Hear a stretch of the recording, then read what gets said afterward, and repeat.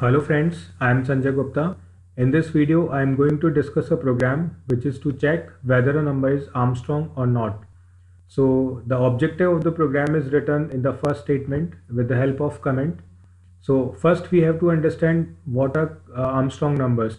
So you can say that 153 is Armstrong number. So how can we check whether a number is Armstrong or not? So if I take 153, so I have to identify individual digits of this number, that is 1, 5 and 3. So individually I have to calculate cubes of these numbers, that is 1 cube, then cube of 5, then cube of 3. Now if I add all these results which I have calculated with the help of cube, and the result of that sum will be equal to 153, then that number is Armstrong. So if you take a paper or pen and if you write 153, then you calculate 1 cube plus 5 cube plus 3 cube, then the result will be 153. So 153 is considered as Armstrong number. Whereas if you take 123, it will not be Armstrong number. Then in second statement, I have used a header file stdio.h for printf and scanf. Then main function is used. Inside main there are several instructions, in which first is variable declaration. Then second statement is printf. It will display enter a number on console. Then scanf statement is used. It will read a number from console. Then I have used a temporary variable which is receiving the value of n. So here I am making a copy of n with the help of t. So I can use t instead of n. Why I did this? Because after execution of this loop, after completion of execution of while loop, the value of n becomes 0. So if I want to use value of n after this loop, then it has already become 0. So I cannot use n for any calculation. That's why I have assigned temporarily value of n into t. So after this while loop, I can use t instead of n. So you can see that in this if condition, I have used t instead of n.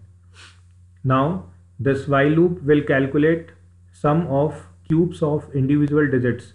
So you can see that this instruction is calculating cubes here, and the result of these cubes will be adding into s, and the result will be assigning into s.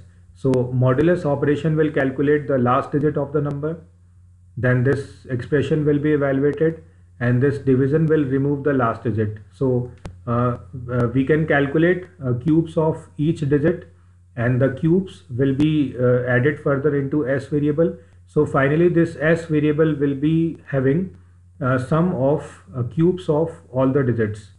So after completion of this while loop, if I check this if condition, so s will be containing the output of above loop, and t will be containing the original number. So if both the variables are having the same value, then printf will print number is Armstrong. Otherwise, this printf will print number is not Armstrong. So now I am compiling this code. There are no errors or warnings. Now I am executing this code. It is asking for a number.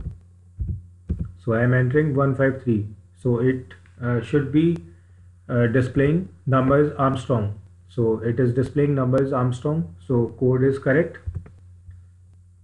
I am executing it again. This time I entered 123. So it is displaying number is not Armstrong, which is also correct.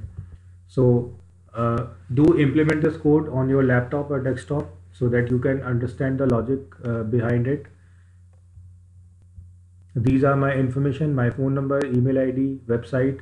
You can download my app, that is TechMS, for tutorials of C, C++, etc. You can download these tutorials from this link. You can read my books which are related to programming languages. You can watch this YouTube channel to learn about various programming languages other than C. Thank you.